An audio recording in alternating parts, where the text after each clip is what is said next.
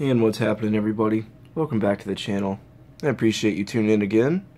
As you see, the table's set up a little bit differently because I brought one of my friends home with me.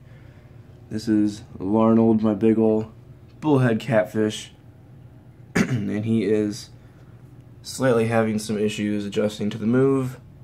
I had him at my mom's house and it was a little rough to take care of him.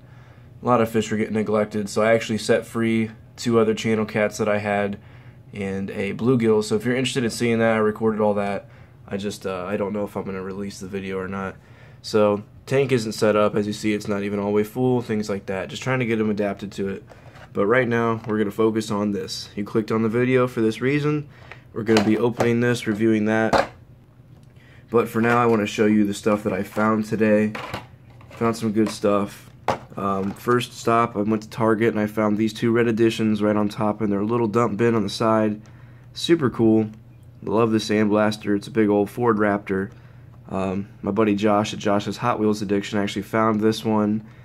And I wasn't necessarily jealous. I was just like, dang, I hope I could find that. And lo and behold, there it is. Then I actually hit another store and there was a dump bin. I found one of these 70 Dodge Chargers. I said 69 to him whenever I told him which one I found. And I picked this one up on a crappy card just because I want to open it because I do have one. And then I noticed the white right there has a little bit of damage on it past the Mopar sticker to the right. Very minuscule, but you can notice it. Always be checking the quality of the vehicle. And I found another one of these land speeders. It's like my second one now. May or may not open that one. Not too sure. And then these 2 were super cool to find. I never found these in the wild. My girlfriend actually bought this one for me. Hopefully not at like scalper prices. But the car is not in the best shape. This one's a little bit better. That one I'll definitely keep on card. So we'll probably open up one of these 2. I'll leave that for another video. If you guys are interested in that, let me know. But let's go ahead and get right into this 32 Ford and the Speedways. Very cool. Team Transport set. I got some more premium vehicles sitting out here as well as over there. And I'll be putting this in the little scene with it. Got to set this whole table back up. But for right now, we got the catfish in there. If you guys want to see more about him, I have a video on my channel somewhere of him. But I'll try to post some more as it goes. Hopefully, fingers crossed, he will adapt to the move just fine. So let's get right into the premium Team Transport set. Alright, so here we go. Cut it open just like that so I can keep the card. I love doing that. So here we go. Let's get these out of here. Also a little bit of a disclaimer. I'm sorry if I've been behind on emails and other things such as that. Been having some stuff going on. Been a little bit busy even though it doesn't seem like it with how many videos I pump out. A lot of them are already pre-recorded and things like that. So I apologize. If I'm not getting back to you, leave a comment or shoot me another email. I do apologize. So let's get right into this. We're going to look at the 32 Ford first. This thing is awesome. I mean, I love the kind of matte looking orange color it has.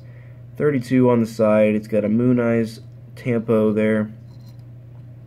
Some nice detail. Look at the meats on there. Those big old tires look awesome. Great detail. Even the grill has some black touched in there to make it look a little bit better. A metal on metal casting. And this particular Team Transport set is super nice. I've got everything except for the BMW on the far left.